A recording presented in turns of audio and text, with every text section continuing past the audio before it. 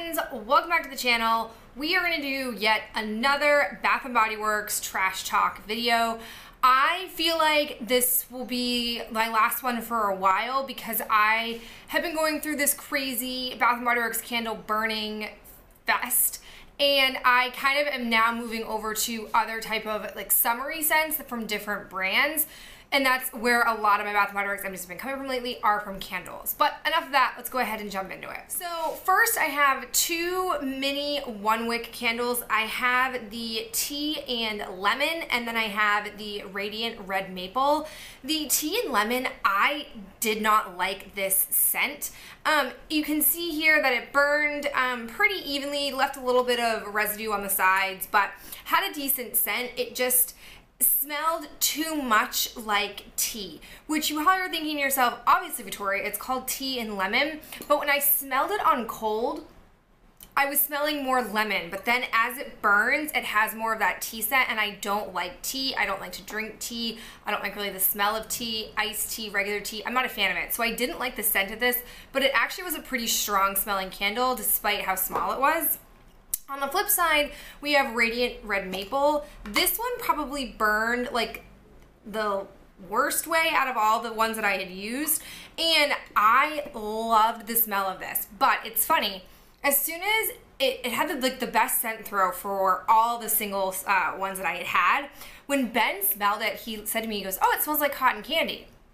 Now that I smell it when it's burning, I agree. I can smell cotton candy. It doesn't smell that way on cold, but if this comes in a 3-wick, I would probably jump on buying it because I really, really enjoyed this scent. Okay, on to 3-wicks. First one that I have is Sun Drenched Vineyard. This is from the Cork and Vine line. This was really, really nice. It had a little bit of a cologne scent and also sort of a grapey note. It says in here that it's got white wine and oak, which I think are those two kind of scents that I'm picking up on. This is a bedroom scent. Really enjoyed it, and it burned really well.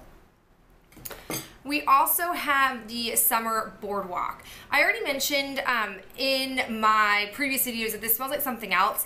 This probably had the best scent throw I have had in a super long time. It almost was to the point where it was too much, like I got kind of sick of the scent.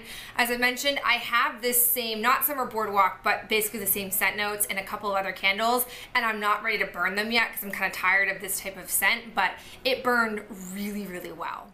The last one we have is the Malibu Citrus Glow. I am also going to keep this glass and transfer out some of the other ones that I had been saving for brushes.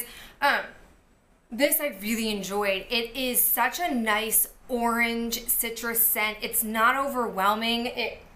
It was really nice. I ended up really liking this line of candles, and I wish I had discovered them sooner than the semi-annual sale because I probably would have picked up more of them, but really awesome line, and I really am enjoying this glass to repackage and refurbish. Okay, on to a body wash. This is the Wild Berry Tulips Shower Gel. Use this up. This was just okay. It reminded me a little bit of Country Chic, not as intense by any means, but I just am finding that I'm not as into this sort of what I consider the generic go-to Bath & Body Works scent.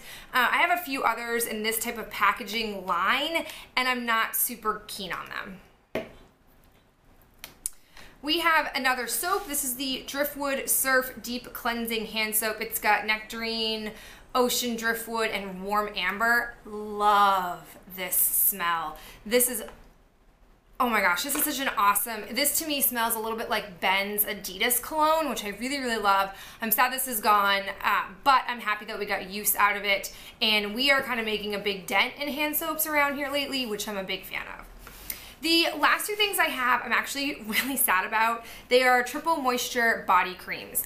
I was going through my hoarding closet like I do from time to time, and I remembered that I had a couple of like cherry blossom lotions that I wanted to pull out, and I kept forgetting to use them. So I pulled them out. It was blushing cherry blossom and regular cherry blossom.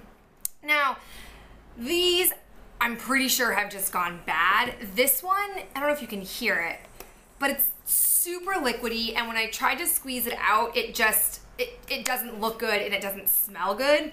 And then cherry blossom, it doesn't have a a cherry blossom scent at all. It doesn't really have much of a scent. It's kind of almost like a Play-Doh scent. And I've never had a Bath & Body Works product go quote-unquote bad on me, but I've heard from other people in my Bath & Body Works group that some surefire signs that your products have gone bad is if they sort of liquefy on you, which is what's happening with this one, or if they smell off in a way. And I never really knew what that meant until I smelled this. This just smells off, and it is a little bit liquidy too. So I have never really kept track of the years on my body creams the way I finally did with my body gels and my showers. These, you have to, I discovered, look at like the crinkle on here, which is hard to do. So I discovered that these are from 2009 and 2012. So they're very, very old, and I decided to go through and look at the rest of my body creams, and my oldest body creams are from like 2014. So these, I think the reason why they went bad, never got used, is they kept constantly going to the back of the shuffle. I don't think I ever really loved these two scents, so they just kept getting put off and put off, and it really bums me out. Like I said, I've never had this happen before, and I'm bummed that I have to basically throw away two products that I never got to use. So it kind of gives me the motivation, but I'm still kind of iffy on it, of doing a straight year-long Bath & Body Works no-buy. I'm really not sure I could do it. I definitely couldn't do it with candles, so I would definitely allow myself to purchase candles, but for body care items, I don't know. It would be really hard. I want to know your thoughts on this, if you guys think I should do it or could do it. You know, I have 14 body creams, which if I was using those, if I used one a month, that's over a year's worth.